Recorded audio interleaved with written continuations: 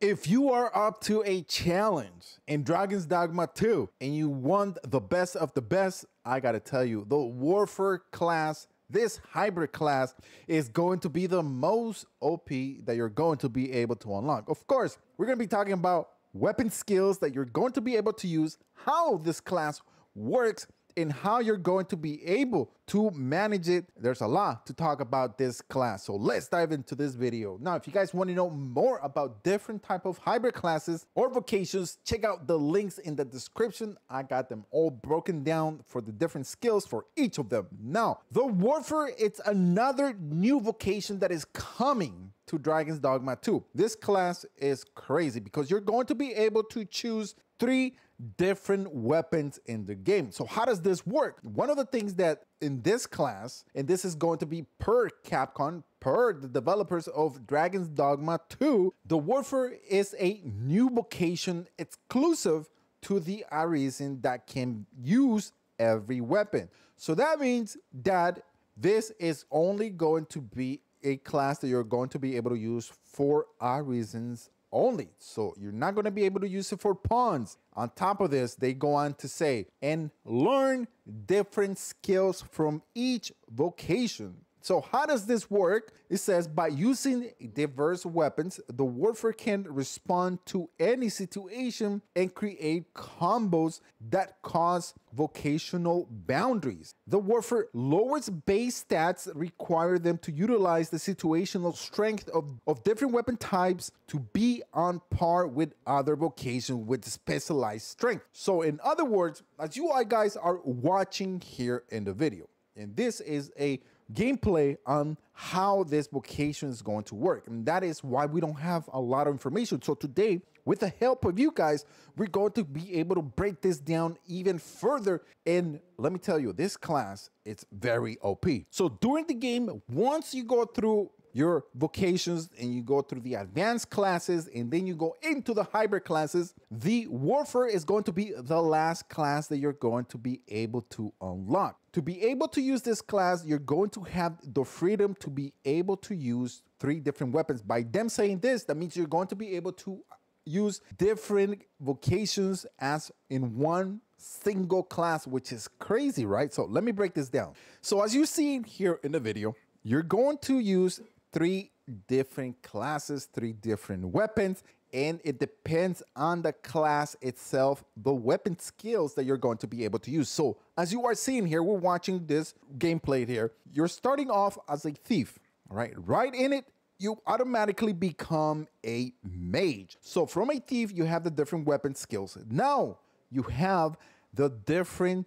skills within a mage because you are able to use that weapon. And then after this, as you are seeing, we are attacking and doing the different type of skills. And then we convert ourselves into the Mystic Spear Hand, which is crazy. So you're going from 3 different classes and you're going from one regular class and then you go into jump into a hybrid class. And if we are able to take a look at further, now we're going from a magic archer to a warrior in those 2 sections. So how do we break this down? Now, that is the best question that probably we're going to be asking ourselves, because it just depends on the different type of 3 weapons that you're going to be able to use. You have to analyze, what am I going to be running and what type of weaknesses I want to cover. And also on top of this, which are the pawns that are probably going to be best working for you. So as a Warfare, you're going to be able to learn the different weapon skills that are within each of those classes. I'm guessing you're also going to be able to use the different core skills, or those could change and they can be different core skills depending, or maybe the way you're going to adapt. So as an example, a combination between a trickster, a thief, and a fighter. You're going to be able to learn all of those 3 different skills within one particular hybrid class, which is going to be the warfare. So this is how powerful. You could also do a combination of a mystic spearhead, sorcerer, and a warrior. Just think about it. You're going to have the most powerful two classes, which are going to be the advanced sorcerer and the advanced warrior. And then on top of that, you're going to be a mystic spearhead. You're just going to be not only powerful from the outside, and then you can go in and hit hard, or you can be very mobile and be a mystic spearhead. If you want to know more about those different three classes, check out the link in the description.